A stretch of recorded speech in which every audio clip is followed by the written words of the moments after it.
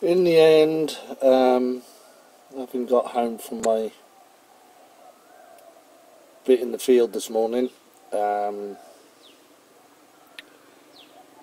put the videos up already on YouTube,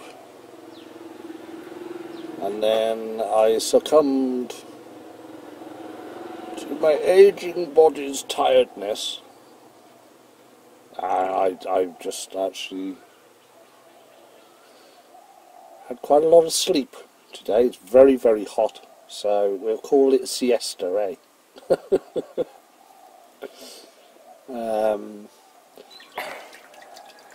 I'm just back off the school run, which will be another edition of later, because Ty, who's been home all day, has now gone into school for a couple of hours.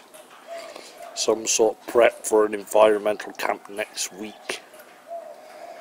What I'm doing here, this is what we have to go through with the watering at the moment, because we have no mains water at the up at the land, and at the moment the irrigation canal is very low, and we have a lambyard farm right opposite us who've been there for a very long time and get very concerned when we start taking the water as well. So for now we're taking the water with us. We're just filling up 6 buckets.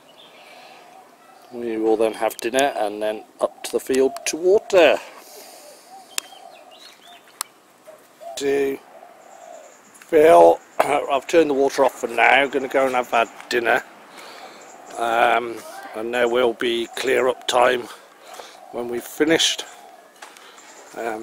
so we can fill that bucket up while we're waiting. Panda, out. Out. Good boy. Dinner time. Little Dong is still at the point where it tends to take a long time if he's eating at the same time as everybody else. Much quicker if he eats on his own. So he's started early, haven't you? And we're having lap. Good old lap. Which is basically fried minced pork and onions. Yes, I will have a bit of rice, please, with the lap. Traditionally, Thai people will, the traditional lap is actually with raw meat and lots of spices that do the job of cooking it as such. But that can lead to things like worms. So we're having the cooked version. As you can see, this is why we get Dong started early. Because everybody else has finished and is eating their pomelo, which we've got at the moment for afters. But Dong's still eating his dinner. Slow coach, eh? You thought you were going to have to come and out dig great big lump of clay, and it's all gone. Well, nearly. There's a little bit needs scraping out level, but I'll probably have done that by the time you've finished watering.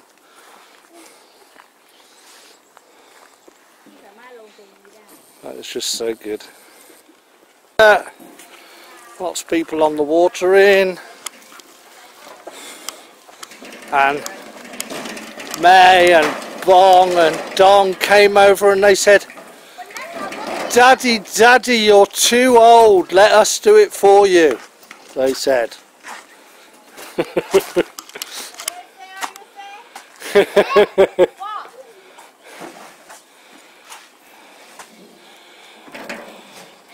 Well, there's not a lot to do actually. I've just looked at it, and there was a bit of a bump there. I've broken that up. I think if May and Bong just shift a couple more wheelbarrows, and then the rest of it can just be spread out, because it will have gravel on top of it anyway, and a couple more barrow loads will have gotten rid of the big bump that was in the middle of the road.